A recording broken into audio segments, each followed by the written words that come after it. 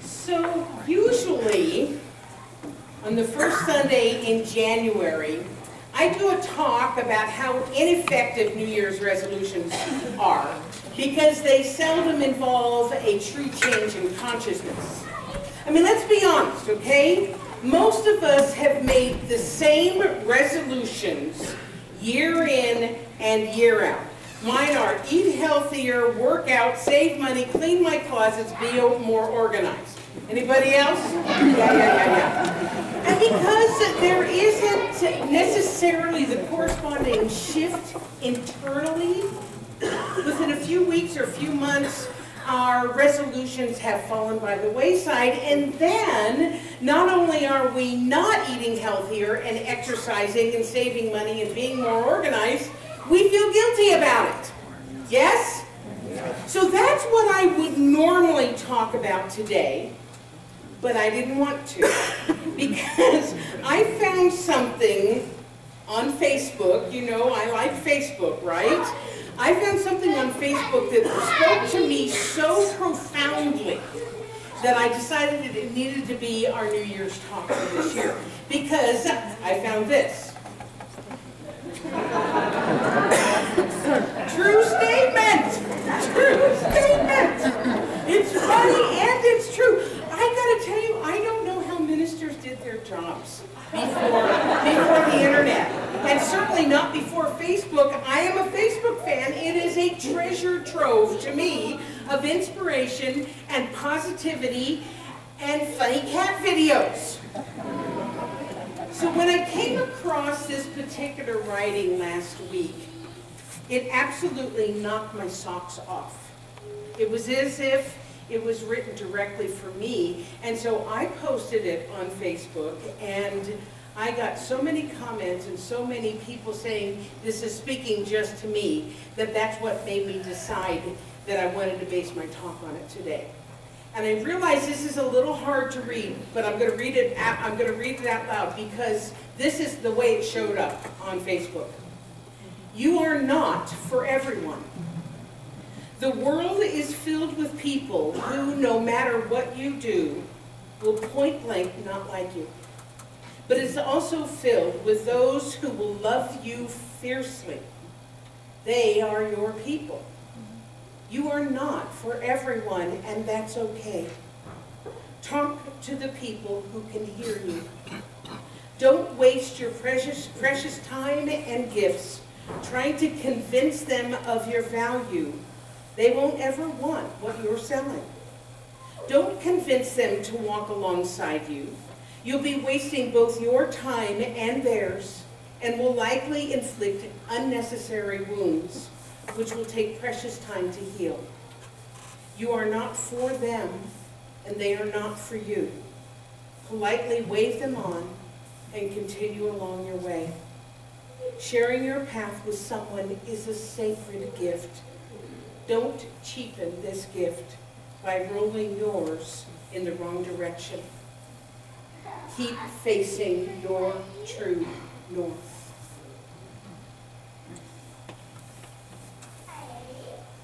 How much time have I personally spent, both personally and professionally, trying to make someone like me who, for whatever reason, just doesn't? I've spent hours scheming and planning on all the ways to bring them around. And when it doesn't work, I've used that experience to beat myself up, to judge myself as unlovable, to validate any feelings I might have of unworthiness. And yet, if I just turn my thoughts a little bit and look at my life as it really is, I would see that there are lots and lots of people who indeed do like me, who indeed think I'm worthy and lovable. But because I have my sights set on the ones who don't, I miss out on all the ones who do. Is this speaking to anybody else? Okay, half the group. If this is not speaking to you, go have brunch, come back.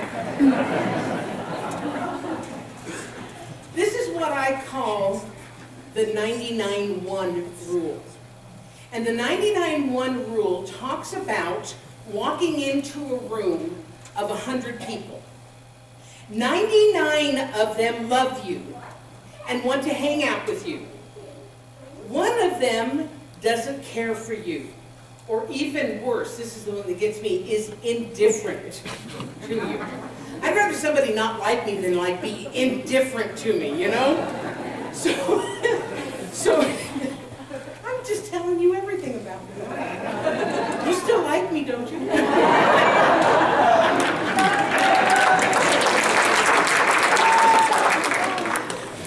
Following the 99-1 rule, you will spend all of your time trying to get the one person who doesn't like you to like you, and you will ignore or take for granted the 99 who do love you and see you. You'll be like, oh yeah, that's cool. But that one person, if I don't change that one person, my life will have no meaning.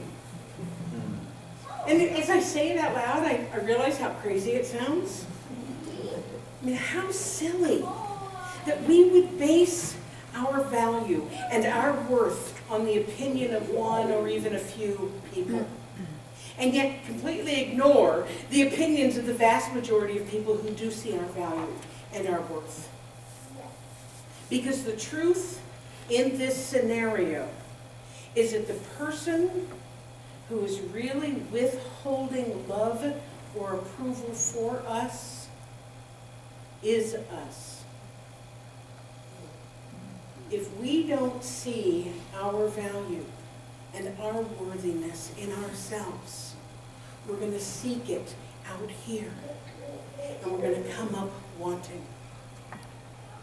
And yet when we know who we are, when we really know who we are, divine expressions of the divine, and we recognize that we are here to live and love and learn in our own special and unique way, we can understand that maybe there are going to be some people who do not share our path. I want you to think about this for a second. Think about somebody that you know who is truly confident and self-loving and self-assured. They might encounter someone who doesn't care for them, and they wouldn't bat an eye. They'd understand that their energy and vibration is just not matching the energy and the vibration of the other person. And they would bless the other person on their journey, and they would go on about their journey surrounded by the people whose energy and vibration does match theirs. And if they find themselves in a 99-1 rule situation, they choose to focus on the 99 rather than the 1. And that is the purpose of today's lesson. Excuse me. That's the purpose of today's lesson. You were wondering how I was going to turn it into a Science of Mind lecture, I know. What we teach in this teaching is that we are always, always, always at choice as to where we are going to put our focus, where we're going to put our attention, where we're going to put our thoughts. When I'm teaching the Science of Mind 1 class, and many of you have been in my class before, I do a demonstration of this with my students.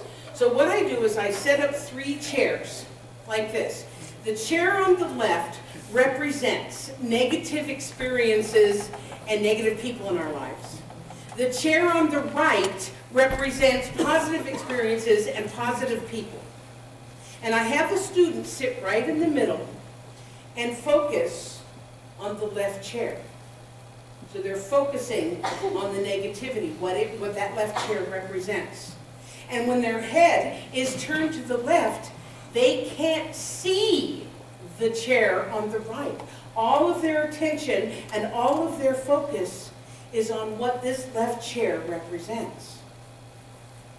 Then I have them choose to put their focus on the right. That chair that represents positivity and love and joy and friends. And again, when their head is turned to the right, they can't see the left chair. Does this make sense? Yeah. It's what Ernest Holmes calls turning away from the conditions and the people who do not serve our greater good. The challenge is we put so much attention and so much focus on what doesn't serve us oftentimes that we don't see that there is a whole different way of looking at things that is more positive and more life-affirming. Reminds me of that wonderful teaching story about the elderly native grandfather who is telling his grandson about the battle that goes on within people. And he said, "My son, the battle is between two wolves inside each of us. One wolf represents anger, envy, jealousy, sorrow, regret, greed, arrogance, self-pity, guilt, resentment, inferiority, lies, false pride, superiority, and ego. The other wolf represents joy, peace, love, hope, serenity, humility, kindness, benevolence, empathy, generosity, truth, compassion, and faith." And the grandson thought about it for a few moments, and then he asked his grandfather, "Which wolf wins the battle?" And the grandfather replied, "The one you feed." That's true in every area of our lives, including who we choose to spend a time with. If we choose to pursue those who are not interested in us, we run the risk of feeding that wolf of rejection and hurt and anger and misunderstanding. And the bottom line is that doesn't serve anyone. But when we choose to focus on those who genuinely love us and want to be with us, we nurture feelings of belonging and joy and stability and happiness, and that ends up being a win-win for everyone. So part of understanding the 99-1 rule is to look at which wolf you're feeding. The one that rejects you, or the one that accepts and loves you. And by virtue of the universal law of cause and effect, you will receive that which you choose. Does that make sense? Am I looking here? Am I looking here? The law is going to bring it to you. Here's how Ernest Holmes put it. Everything that is consciously and subjectively embodied in our thinking tends to radiate an atmosphere, a vibration, a current of thought, an inward acceptance which automatically attracts to itself that which is like itself. In other words, what we focus on, we attract. So let's go back to those darn people who don't like us and don't care to be in our environment. Does that make them bad people? Yes.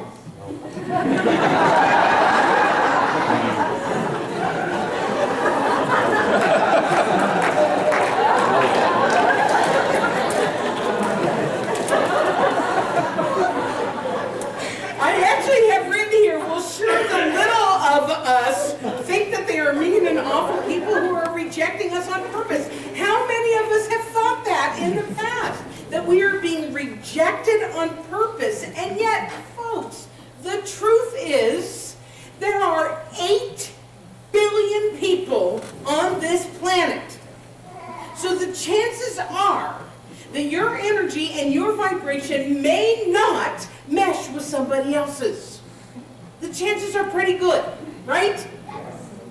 You know, just like you may find people who don't like you, reverse that around. Have you ever met somebody who, for whatever reason, you just can't? Yeah? Yeah. Dr. Holmes teaches us in the Science of Mind that each one of us has a mental atmosphere. We have a vibe. And if our vibe and someone else's vibe doesn't mesh, it doesn't make them evil or cruel or mean. It makes them different. It makes them unique. And if that different and that unique person may just not like you. And that's okay. It is natural. It is normal. We are not going to be madly in love with all 8 billion people on the planet. We're not always madly in love with the people we're in love with. What is not okay, however, is to turn that natural incompatibility, and I realize that sounds like an oxymoron, so just bear with me. I mean, some things are not compatible, okay? Sometimes they're not, and it can't be natural, right? So we cannot turn that natural incompatibility into hatred. We can choose not to have someone in our life or to do what we need to do to protect ourselves from them. But hatred is not an option.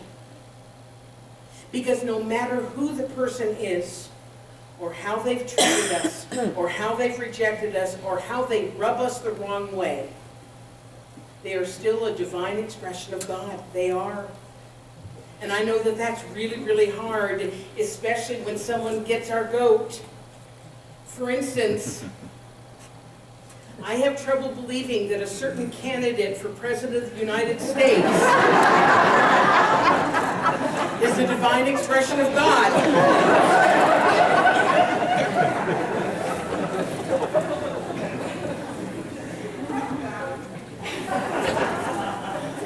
And the truth is, he is. He too has a divine spark in him. He too is made of that same God stuff as I am. And it may be covered with all kinds of bravado and insecurity and thoughtless statements, but it's there. It has to be.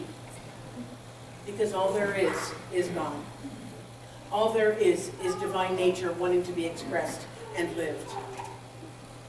So as such, we need to find a way to love these people even if we don't choose to be around them or vote for them.